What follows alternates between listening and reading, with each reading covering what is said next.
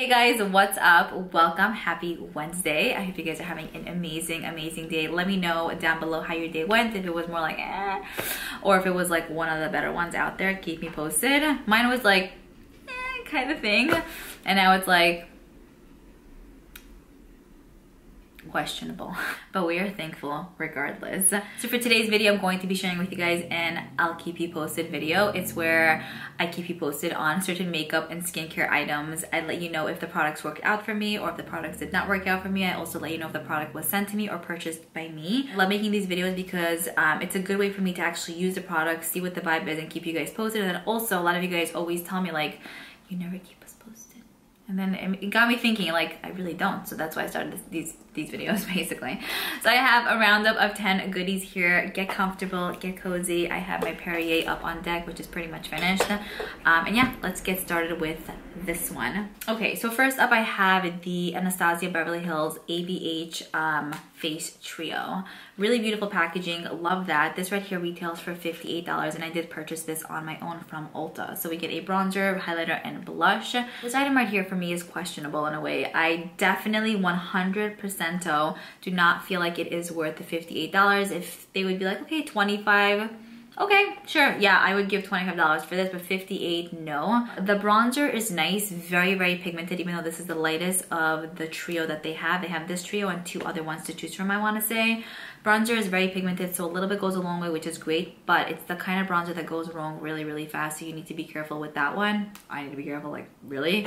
Highlighter is nice once it's kind of worked into the skin. Upon initial like swatch and initial application, it can look very piecey and very like dusty on the skin, and it doesn't look one with the skin, I would say. So I'm not crazy about that one. It also doesn't look like anything special. I feel like there are drugstore highlighters that look the same.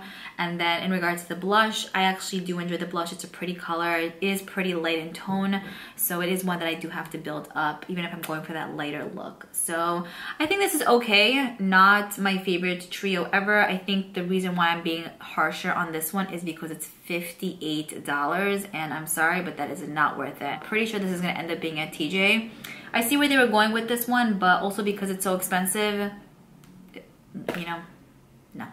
So I mean, I'm still gonna use it. I enjoy it from time to time. It works, but definitely not one that I would recommend to you guys to run out to and get today. If you see it on sale, it's okay, you know, it's fine, but not for $58. Next, I wanted to speak to you guys about this right here by Maybelline. This is the Fit Me Tinted Moisturizer. So I've been testing out a bunch of tinted moisturizers. I'm actually gonna be having finally my cream blush video. I'm gonna have that video up next week. I want to say it's a collaboration with one of my good friends on here, so I'm really excited about that. So I wasn't talking on my butt, you know. Anyways, also with the tinted moisturizers, I did definitely now I feel like I'm zooming through my words. For the tinted moisturizers, I also wanted to let you guys know what are my favorites and what aren't my favorites. I have drier skin, so you know, there are some that I prefer and then some that I don't. This right here is one I purchased from Ulta, and I really like it. It has nice medium coverage. It blends out really beautifully. It doesn't feel drying on my skin. For some reason with tinted moisturizers, I find that I blend it out and it almost feels like it's so drying on the skin, even though it sometimes can say it's like a hydrating version. It's like my face feels like it's so dry and scratchy, like itchy. I say scratch, but yeah, that doesn't make sense. My brother's like, what are you saying? So a lot of times with tinted moisturizers, I don't know what ingredients they have in there, but my face itches like insanely. With this one, I'm good. It blends out beautifully. I like to wear this on more natural days. I can go light with this if I use a little, but if I'm going for more of like a look, like I'll still use this and it looks really good. I think it's definitely one of the better ones out there across the board, high-end and drugstore. This has been really beautiful. I love. Doesn't look cakey on the skin also, and doesn't really emphasize. It just looks very like seamless. Next we have this right here from Tree Hut. I love this brand. They're sold on Ulta site. Their body care products are delish. So I figured I would try out their sugar face scrub. So this is for the face. This right here specifically is in banana oat, but they have a few other scents to choose from. I didn't like this. I think that I'm gonna use it for the body, but for the face, this is so harsh. This is so harsh. You can feel like every single piece of sugar in here, and it almost feels like it's like ripping the skin because it's so like intense. Do you know what I mean? So on its own, no. but I used it with like other cleansers, like regular cleansers, a drop of this just to get a little bit of like the exfoliation going, and it worked okayly.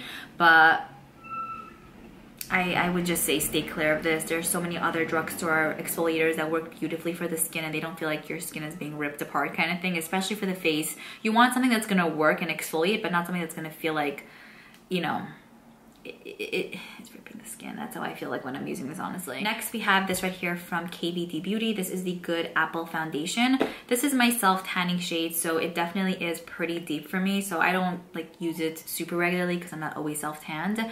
This was like legit sold out everywhere for the longest time ever, and for me to get my hands on this was like an absolute miracle. Now, I feel like there's so many mixed reviews on this one. My take on it is, I have dry skin. I always like to say that just in case, but I think this is nice if you use a little bit. Initially, I took a decent amount of this and then I blended it out, and my face looked so thick. Like you can see like the layer of foundation on my skin, and it was like, whoa. But then when I use less and blended it out, it looked so much nicer because this has like a, I don't know, it almost has like a mousse-like texture, mousse-like, very thick moisturizing texture to it. I feel like you really don't need that much to even get like medium to full coverage.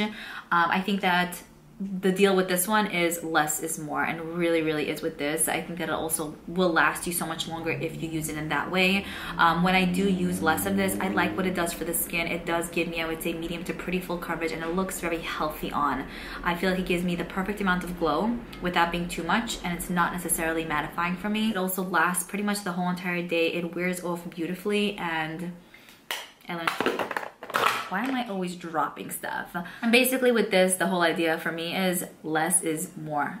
Less is more. Less is more. Okay, next up we have this right here by Flower Beauty. This is the Seal the Deal Luminizing Setting Spray. I purchased this from Ulta.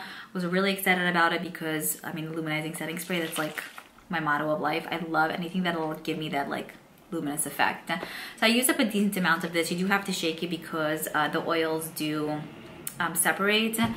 I don't really like this. It's just so interesting how sometimes with these kind of products, it just makes my face itch. I don't know what it is. So that's what this does for me. And also it almost feels like my face is drier than it was before. Like it doesn't give me that like youthful, like glowy, luminizing effect at all, which is so shocking because I thought it would. It almost give me even more of a drying feel. I know that the e.l.f. Coconut Mist is delicious on my skin. The Tatcha Luminous Mist also so good. Like that really gives, those two really give me like glow, like a glowy effect. Also the Tula Luminizing Mist, those three are like the best for me that I have found.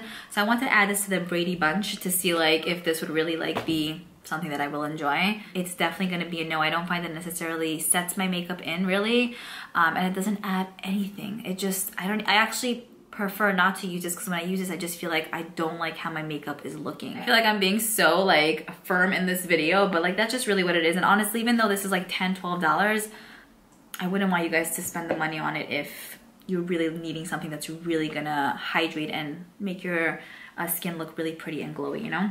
Next we have, I have a lot of like fails.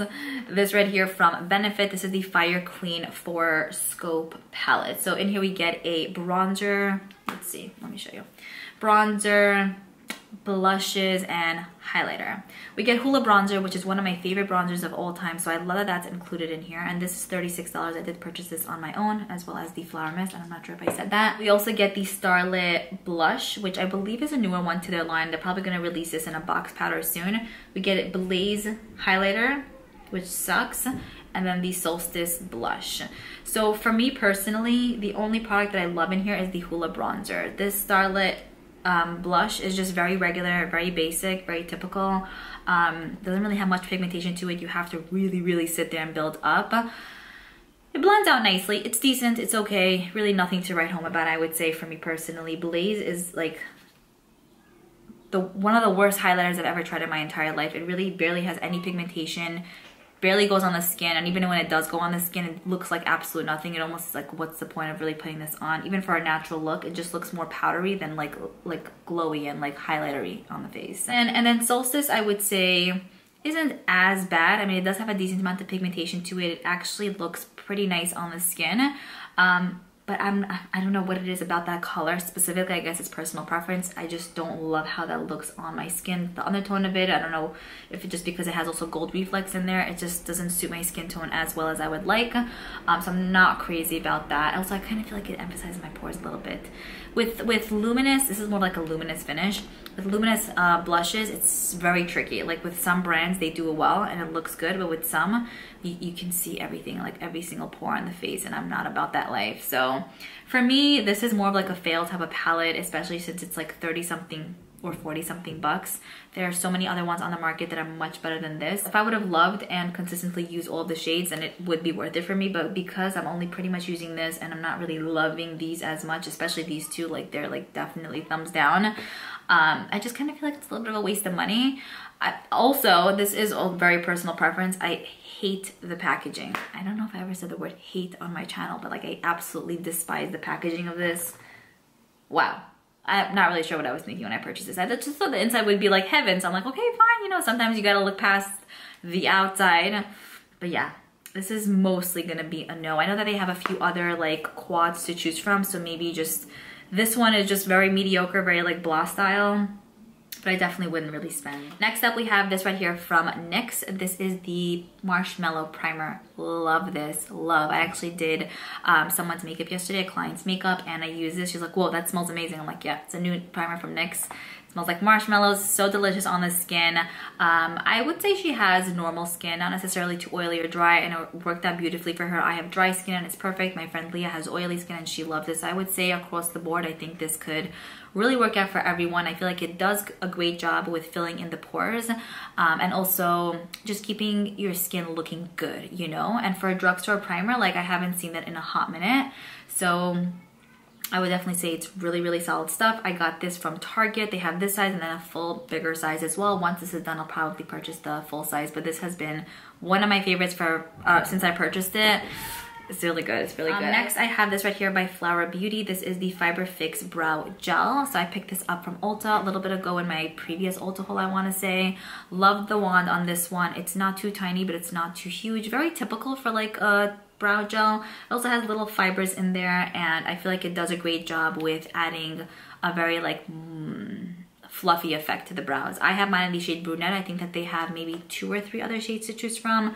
Amazing. I really, really love this. It's not pigmented, but it's not overly pigmented either. I think it's just in the middle there, so you can go, you know, heavy in a good way though, or lighter with this. I like to use this on its own on those days where I just want to throw something on, or I'll just use this to set in my brows, and I love it. The formula seems nice. It doesn't make your brows crunchy and like stiff and hard, but it keeps them in place. So this is definitely a winner in my book. I'm very picky with brow products, very, but this A+.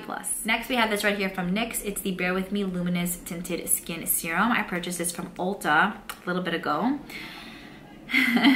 Wow. First of all, packaging wise, I see where they were going with this. They wanted to do something different, unique. I feel it. But it's gonna be a no for the packaging. First of all, the product comes out of here, so you have to like push it down and then squeeze this part because this is glass. You can't like squeeze the glass. Also, I lost the cap apparently because it's so tiny, so like I don't know where it is, you know what I mean? And in this house, I definitely know I'm not gonna find it. Even if I clean it like spotlessly, it'll be nowhere to be found. So this was just chilling in my drawer and half of it spilled out. A little bit of a mess situation. So packaging, no. But I appreciate that they tried something new. In regard to the actual product, this does 0 for my skin, legit 0 zip zilch. There isn't even light coverage with this. It almost like comes out like the color of the tinted moisturizer, but it almost just like sinks into the skin in a way where like you're putting moisturizer on your skin. There's no color to it really. It almost turns into nothingness. It doesn't even out the skin tone. It doesn't cover up anything. It's barely like, basically you know how like it's light, medium, or full coverage? This is like not even on the spectrum of the chart because it does nothing. It's pretty much in the same category as a primer. So, and also like it doesn't feel good on the skin. It feels like heavy, and it feels like you have something on and like it's just sitting there. It does not sink in. It doesn't feel good. So like even if you want to use this with like say like a real tinted moisturizer of some sort. It almost feels like you put a layer of something on your skin. It's like, why do I have like almost like a cement feeling thing on my face? So I'm not really sure what the vibe of this one is. It really does nothing. I'm gonna try to see if I can maybe work it in different ways, but I've tried it a few times and it wasn't no. Okay, and then finally the last item that I have here is from Patrick Ta. This is his Major Dimension eyeshadow palette. This retails for $68. I did do a first impression on this, so I'll have that video linked down below. It's on my page if you want to check it out. This, beautiful. I did purchase it on my own. They didn't send it to me. They have no idea who I am. But I think this is one of the best neutral palettes I've tried, and I'm not just saying that. I think that his formula really is exceptional. So we have mattes over here, 4 mattes. They blend in like absolute butter. Butter. 1, 2, 3, barely any effort needs to be put in there, and it looks so good. These tones are also so beautiful. This is more of like a matte with like sparkle. Sometimes I'll just use it on its own, and it looks good. Like it's just like little like sparkliness going on the eyelids.